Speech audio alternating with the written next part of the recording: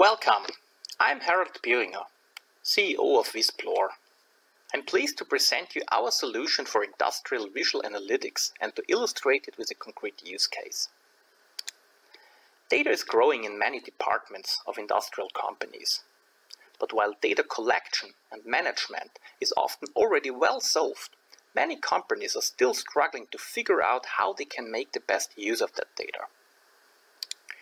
Two trends in this context are artificial intelligence and business intelligence. But can you just use an AI algorithm on raw machine data? The experience shows this usually doesn't work.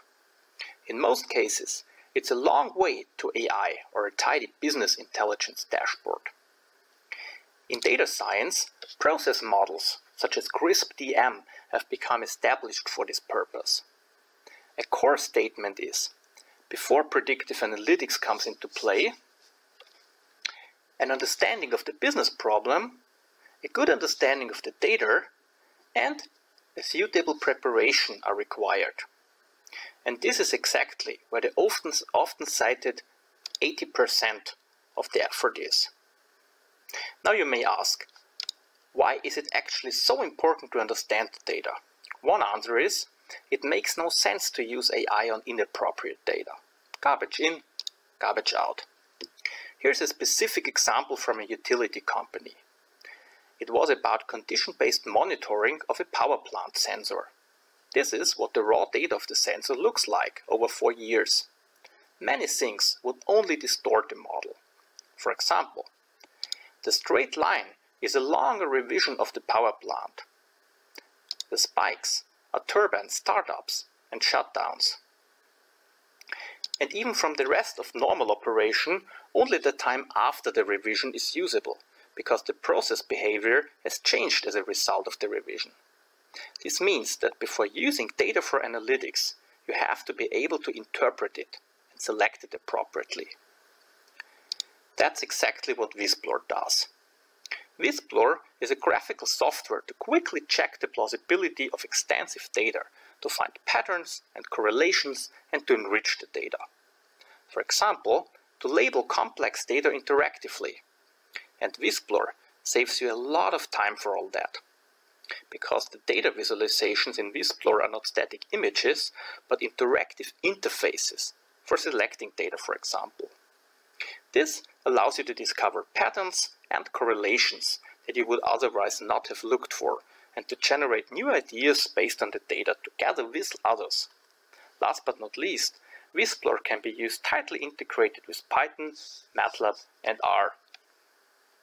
This means that you can load data from practically any data source into Visplore and also play back results such as data labels.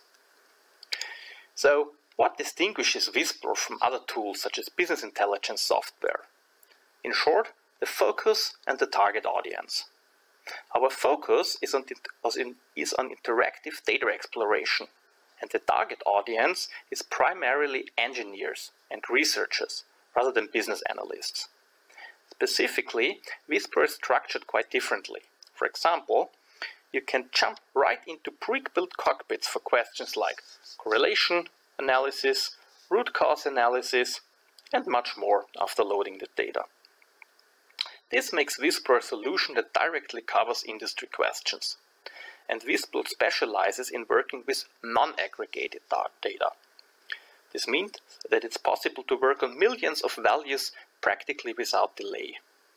Cleaning outliers or labeling patterns can be done interactively in the visualization. To make this a bit more concrete, I would like to briefly show Visplore live. The demo is about finding possible root causes of an anomaly in a production process.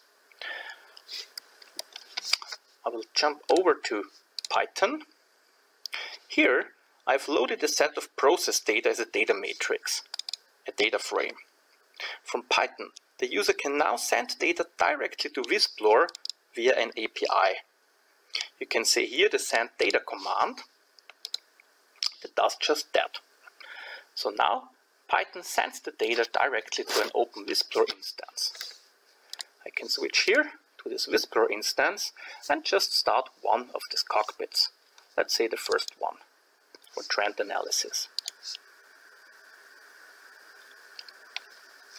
And after a very few seconds, I'm in a completely pre-configured cockpit where I can see an overview of my variables with statistics. I can select one and look at time series. I can have a look at the corresponding histograms. And I can use, for example, data selection to identify periods where a certain threshold might have exceeded. All other views update immediately, and there are way more visualizations, far more than I can show now. For example, here a calendar visualization and lots of others. But let's get to the use case. The use case is about anomaly detection. We have here a chemical target indicator that shows anomalies from time to time.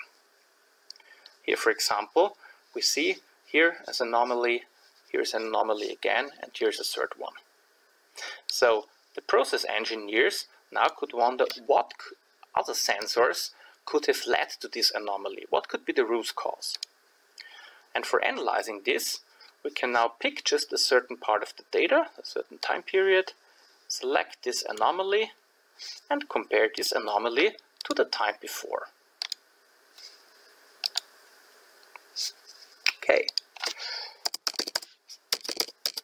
And here we now see the statistics compared for those two time periods, for the selected one and for the rest.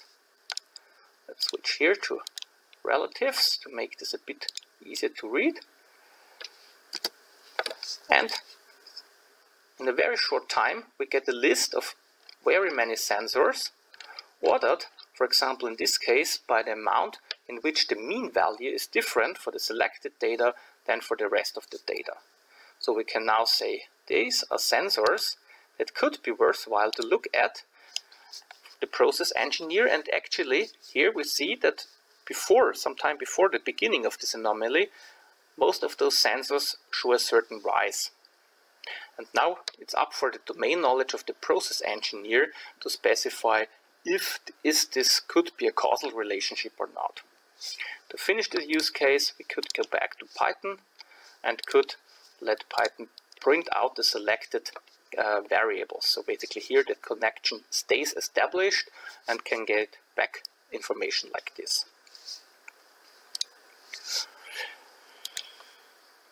So this example showed how process experts can quickly discover possible causes of problems.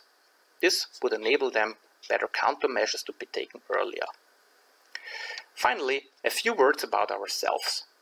We're a spin-off company of ViaVis, Austria's leading research center in visual computing. We have developed software in over 10 years of research together with Austrian corporates and have now commercialized the result. We had a funding round in February from a major European VC, and we have about 20 customers split between industry, energy and R&D. So if you're interested, I would be pleased if you take a look at our webpage. There are use case videos, and there's also a free version that you can easily download and use on your own data. And if you know people in your network who often need to analyze sensor time series, energy time series or the like, please tell them about Visplore. This may be other research departments of your university, for example. Of course, I also invite you to contact me if you have any questions. Thank you very much for your attention.